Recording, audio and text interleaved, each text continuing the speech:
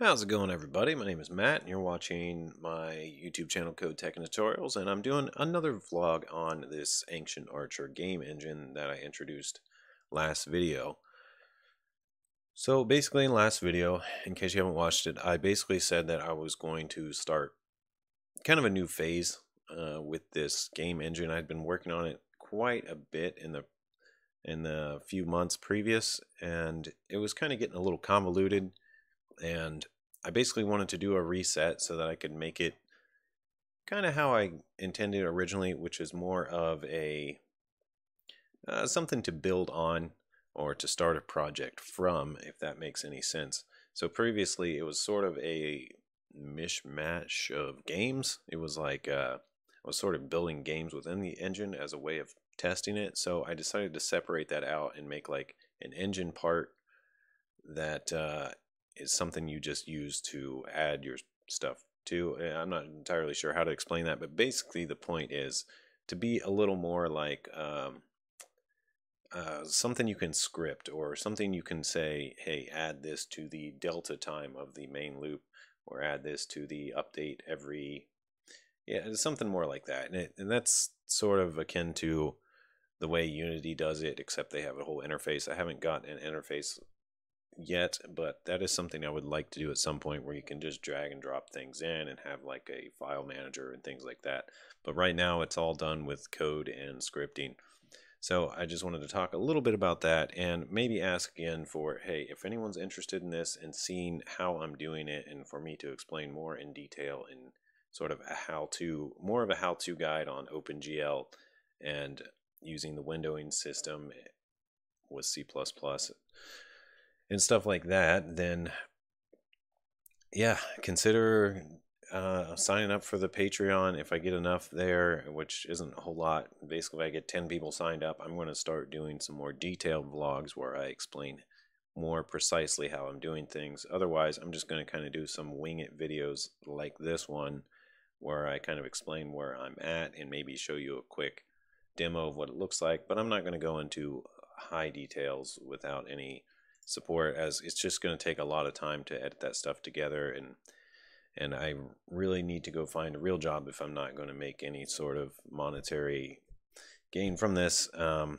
I don't mean for it to sound the way it probably does, but basically I have bills to pay, I have a family to take care of. I can't just do a bunch of stuff for free all the time. I can do some quick stuff here and there, but if I'm going to spend real time on it, I still need to be able to support my family, and basically I got to go get a real job unless I can get support. So hope that that doesn't turn anybody off to the idea, but let me know if you have any feedback.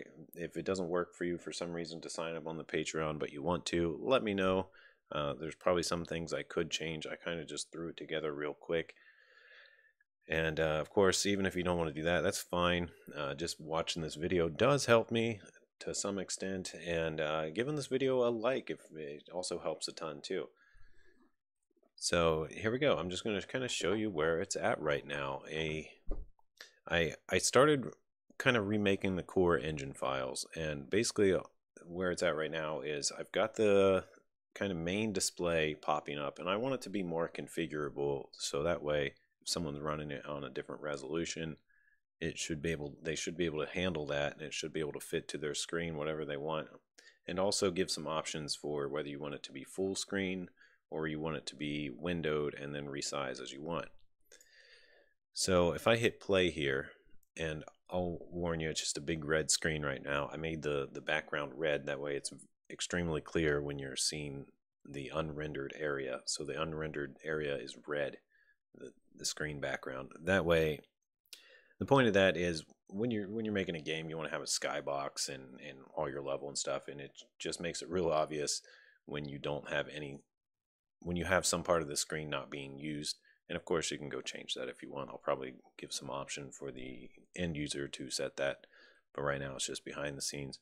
So I got the display and some controls in the whole key input system set up.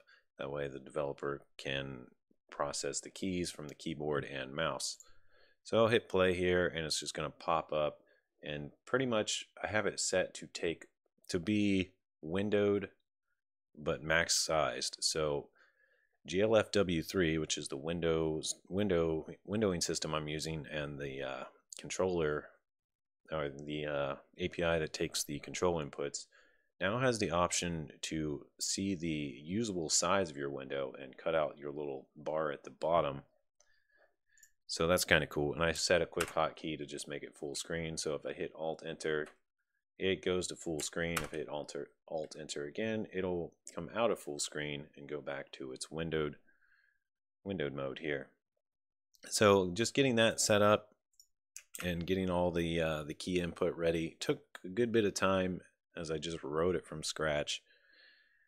And so I've got this little test class now, and basically all you do is you instantiate the engine. The engine takes care of setting up the display and controls, and then you basically configure the controls, configure the windows, and then you run it. There's going to be more to it.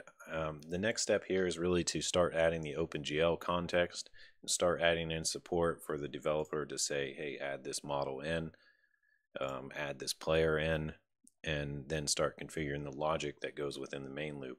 And I'm still kind of working on that, but basically the intention is to have the developer set up the main, what goes in the main loop and what objects are in there and the logic. And I've also got to do something for the interface. So there's a lot of work to do, and I'm just taking it step by step. This is going to take a while, and I'm trying to work on it daily. There's some days I don't get to, but when I do, I'm usually doing it privately. Occasionally I do stream, so you can check out my Twitch stream and follow me there if you want to see when I do live stream this. Show you real quickly, just turn my camera around, show you my desk, my setup. It's nothing really too special. Just got the 3 monitors set up. This isn't the best look ever, but this is kind of my additional monitor over there for checking stuff out, my main monitor for doing my core work, a little extra monitor over there, coffee cup off to the side, mic, headset, I don't know, what else is there to show? This is my area. I have the cheapest table ever. I'd like to get some sort of standing setup at some point, but this is basically a $30 table that was like, all right, I can't find a desk big enough, but this one is a big flat top and it's easy to move around, so that worked for me. Anyway, let's put this back. All right, that's gonna do it for this video. Peace out, you guys. Keep on coding, keep on learning, and see you next time.